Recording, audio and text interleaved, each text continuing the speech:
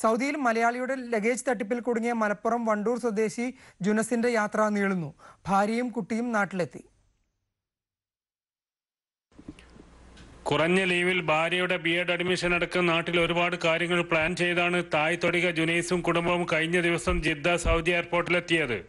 സൗദിയിലെ വിമാനത്താവളങ്ങളിൽ ചുറ്റിത്തിരിഞ്ഞ് ലഗേജ് കൂടുതലുള്ളവരെ കണ്ടെത്തി സഹായം ഓഫർ ചെയ്ത് പറ്റിക്കുന്ന മലയാളിയുടെ ലഗേജ് തട്ടിപ്പിൽ കുടുങ്ങിയാണ് ജുനൈസും കുടുംബവും സൗദി കസ്റ്റംസ് ഉദ്യോഗസ്ഥരുടെ പിടിയിലായത്. അനുവദിച്ചതിലും കൂടുതലായതിനെ തുടർന്നാണ് ഇളവ് അനുവദിച്ചു തരാം എന്ന് പറഞ്ഞു വന്ന മലയാളി സഹായിയുടെ സഹായം സ്വീകരിച്ചത്. അയാളുടെ 3 കിലോ ലഗേജ് കൂടി കൊണ്ടുപോകണമെന്ന് ആവശ്യപ്പെടുകയും ലഗേജ് തുറന്നു കാണിക്കുകയും ചെയ്തു. എന്നാൽ സമർത്ഥമായി ഈ മലയാളി സഹായി ഇയാളുടെ 3 കിലോ ലഗേജിൽ 8 സ്വർണ്ണ ബിസ്ക്കറ്റുകൾ ഒളിപ്പിച്ചു വെച്ച് ഇവരെ ചതിക്കുകയായിരുന്നു. സ്വദേശിയാണ്.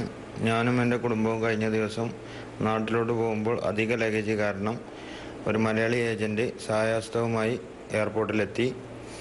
അയാളുടെ ഒരു 3 കിലോ ലഗേജ് ഉണ്ടെന്ന് പറഞ്ഞ് അതിൽ കാരക്കയും മിഠായിയും ഒരു സ്പ്രേ കുപ്പിയുള്ളെന്ന് പറഞ്ഞ് എൻ്റെ ശ്രദ്ധ തിരിഞ്ഞപ്പോൾ അതിൽ 4 സ്പ്രേ ബോട്ടിൽ അധികം വെച്ചു.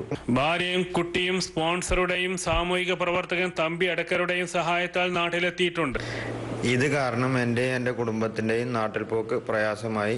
കഫീലും സാമൂഹിക പ്രവർത്തകൻ തമ്പി അടക്കരയും ഇടപെട്ട് എൻ്റെ ഫാമിലിയെ നാട്ടിലേക്ക് അയക്കാൻ സാധിച്ചു. ലഗേജ് തട്ടിപ്പിൽ വലിയ സംഖ്യ തന്നെ നഷ്ടമായ ജുനൈസിന് ജാമ്യം ലഭിച്ചിട്ടുണ്ട്. എന്നാലും നിരവധി കടമ്പകൾ കടന്നാൽ ഇനി നാട്ടിലേക്ക് ജുനൈസിന് പോകാൻ സാധിക്കൂ. സുൽഫീകറോതായി, അമൃത ന്യൂസ്, ജിദ്ദ.